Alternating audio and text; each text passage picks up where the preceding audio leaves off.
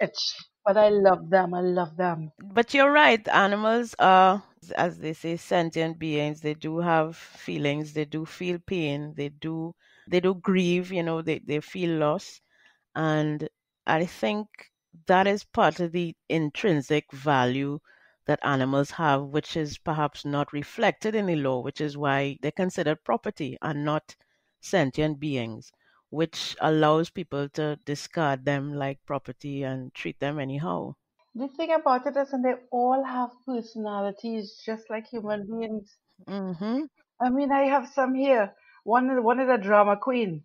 you know, her name is Miranda. I rescued her, and she was up in Mount Hope. Right now, normally when you take a dog there, you have to give them the name, and then they'll put your surname. Right, yes. I couldn't remember the name that the people who were dumping it, they were selling it to put to sleep. And I couldn't remember this dashong, eh? And so they just put Miranda. So Miranda is a drama queen. From the time I reach home, she started to cry and do cartwheel and cry and cry. Oh my God, drama, drama, drama. Then I have another one that I rescued, another Pompek. She was up in Fitzmaracus, St. Joseph. Not a drop of hair. She was mange, covered in mange. People were kicking it and all that kind of thing. Whitney, now Whitney is the smallest dog, and yet she feels she's a pit bull. The baddest. Yeah. No, no, no. She died and came back alive thinking she was a pit bull.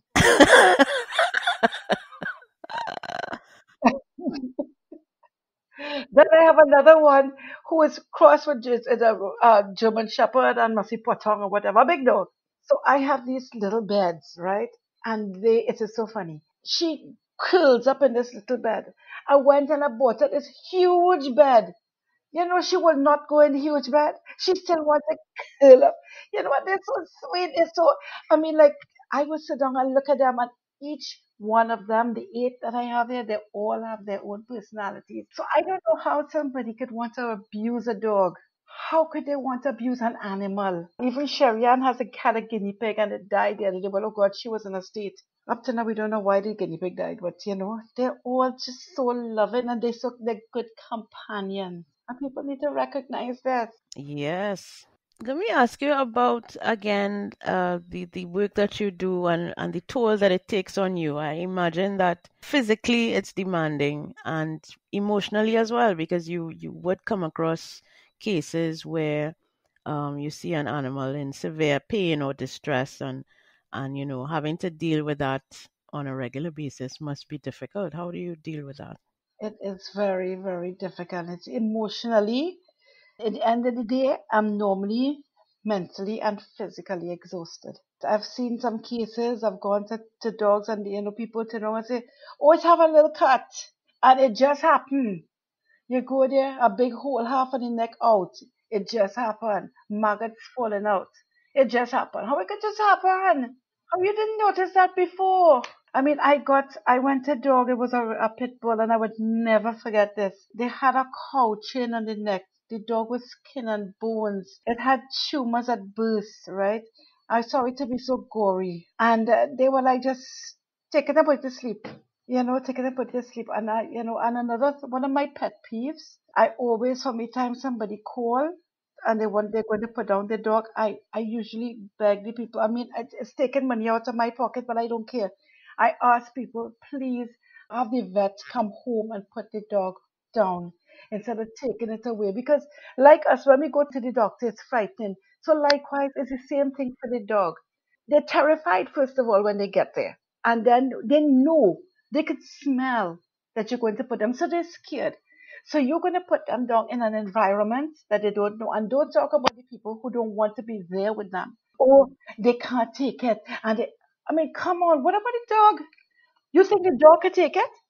The dog has given you a life of happiness and pleasure. And you just, at the time when the dog is going, you're just abandoning them.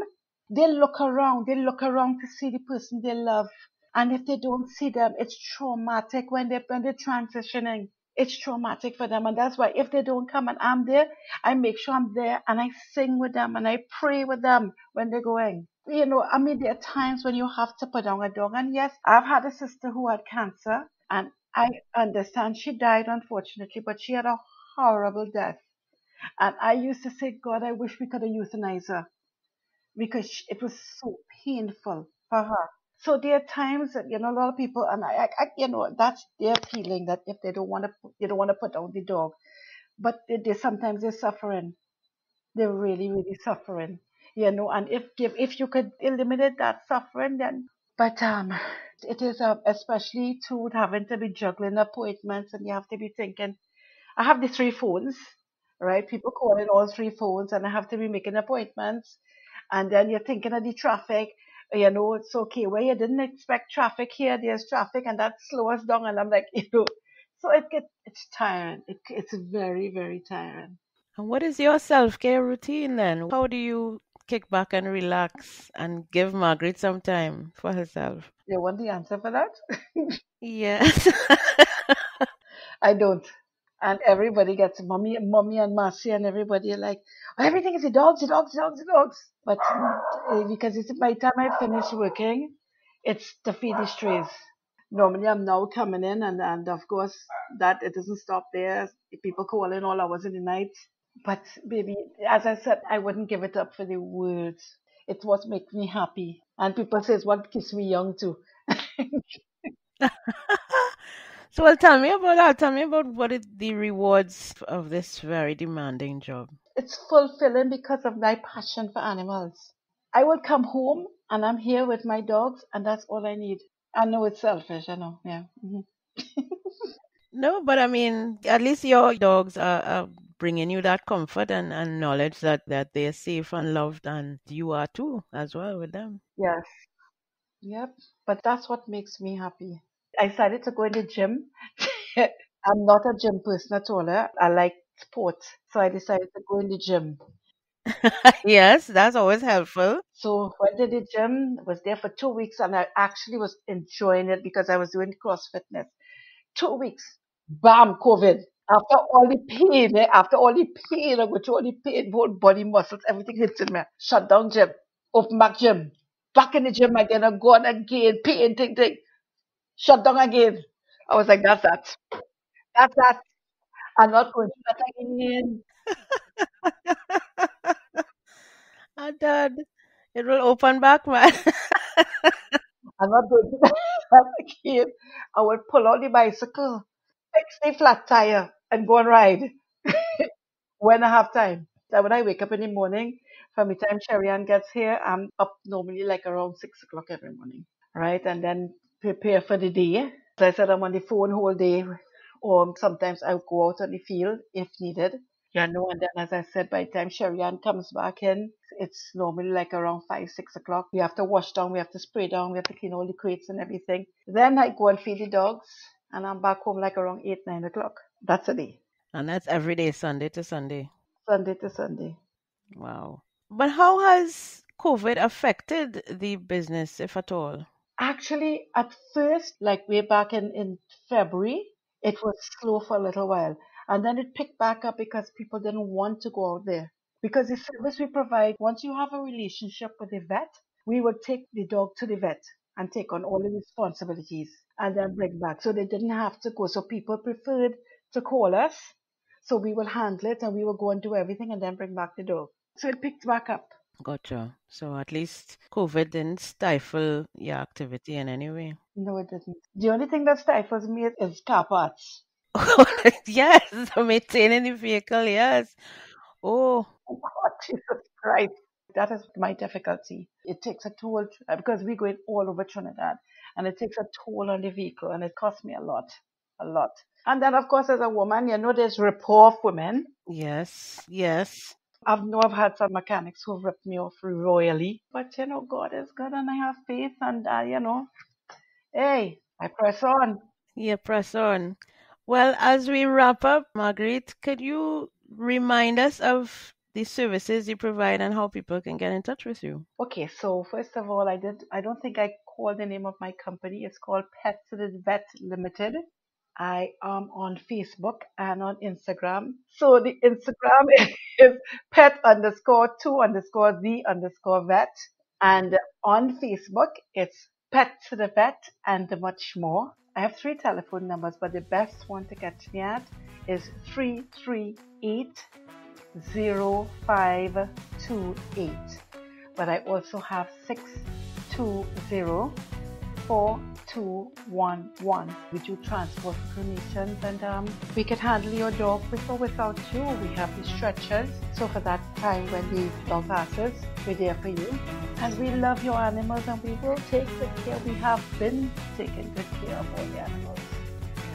Yes, and you are highly recommended by everyone that I've spoken to. So I can imagine that all of your customers are very well satisfied with the service that you provide. So thank you very much, Marguerite, for chatting. It was my pleasure. I hope we could speak again soon. Maybe if you have new developments, expansion of your business, somehow you get another van or, Well, I'm planning on doing some expansions, and you'll be the first person I come to when I do it. Thank you very much. So that was Marguerite Miranda. I'm in awe of her stamina for the job, which must take a toll. But her unwavering commitment to her clients of the two-legged and four-legged varieties is the fuel that keeps her passion burning. My commentary this week is about the recommendation I made to members of government to establish animal control units. You may grow tired of hearing it because I do intend to beat it like a road march. I earnestly believe it is a solution that can be of benefit to all. So for those of you who may be unaware, following the untimely mauling of one of my cats, Toro, in May this year, I set about on a search for justice. My quest led me to law enforcement, a dead end, and to local government, another dead end. I then turned my mind to solutions to the problem of stray and straying dogs in Trinidad and Tobago. Toro was killed by dogs that strayed from their home and their owner. The former did not contain them, the latter failed to restrain them. The idea essentially is that the state should be responsible in larger part than they are now for the care and protection of animals. Since a national centralized authority would be too cumbersome, I've suggested that every regional corporation, city, borough and town should have an animal control unit. Such a unit would have the appropriate space to shelter animals from within the corporation's burgesses, either those found straying, those in distress or otherwise, and ensure they are adopted to safe, loving homes. Such a unit would also provide employment to a number of persons, such as animal control officers, trained in handling and care, who would respond to calls from the public and conduct outreach education about animal welfare, veterinarians to attend to the medical needs of the animals brought to and housed in the shelter, and municipal police officers already assigned to each corporation who would attend to the enforcement of laws on animal cruelty or neglect, should they arise, and also provide security for the officers who may encounter resistance from the public. Certainly, legislation will need to be revisited for such a proposal to come to light, but I can only see it as a forward step in our nation's recognition of animals as sentient beings worthy of love and understanding. The same advancement would be extended to the humans who voluntarily assume their guardianship. So this week's Rescue Me is a little different. First, I want to plug Hope, Faith and Charity, a Facebook page started by Camille Daniram, who has been feeding stray dogs in the Maloney community for over 7 years. If you can assist her by donating cat or dog food, or by offering to spay and neuter the animals she takes care of on a daily basis, it would be a great help to her. You can reach Camille through her Facebook page or at 273-8468. I will now also share a bit of the interview where Marguerite talks about the rescuing done by Pet to the Vet. So here's Marguerite's Rescue Me. We are not an NGO, or we do not have boarding facilities. However, we are called upon regularly to assist animal activists with the capturing of stray animals. This, of course, could be a simple process, or it could be difficult depending on the temperament of the dog.